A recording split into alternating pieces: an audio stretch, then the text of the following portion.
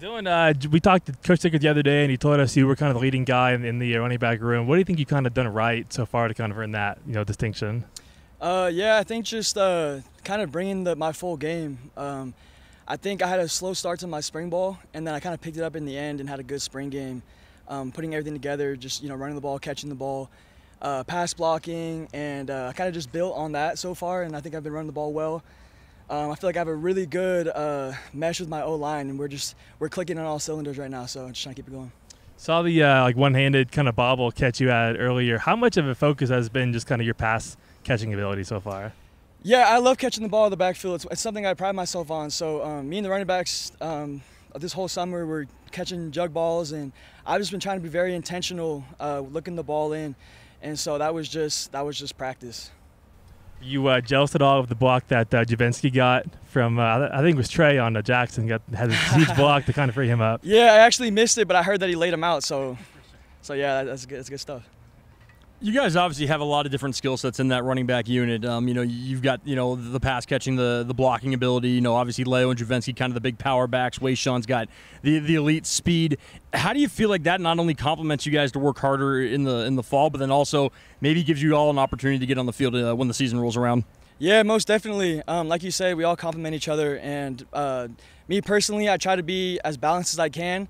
Because I feel like if I can be balanced, I can get myself on the field as much as possible. But yeah, I think Javinsky and Leo with that power, then Wayshawn with that speed and movement, me with a little bit of both. I think that'll bode well for us in the season. The new college football game has you as a 71 overall. Is that right? 72, I believe. I might be wrong too. I don't know. You happy with that, or you want it? I love it. Rate me lower. I haven't proven enough yet, so I'm just excited to see that go up this season. I did point or notice that pass blocking only a 54. I do feel like they shorted you on that a little bit. My strength was low too, but I had a 330 power clean this summer, so it is what it is. You can't. It is what it is. What's your relationship like with Coach Atuaia, and how does he help your whole room? Man, Coach Atuaia is special. Haven't had a permanent coach here for my first couple years as a receiver. I had a receiver coach, and then moved to running back, Coach Mitty, and then they left.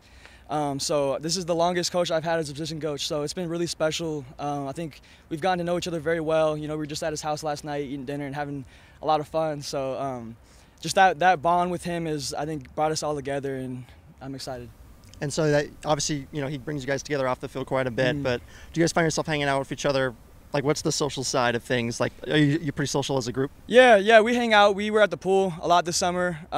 We try to hang out with everybody, really. So it's not really cliques. It's just someone hit the chat, say slide to the Hills pool, and then we all go to the Hills pool. We all hang out. And then obviously the leading guy early in camp. But how do you plan to tackle the rest of camp and kind of cement your role going into the season? Yeah, that's just all talk. So. 3 days isn't anything. So I want to build on what I've done.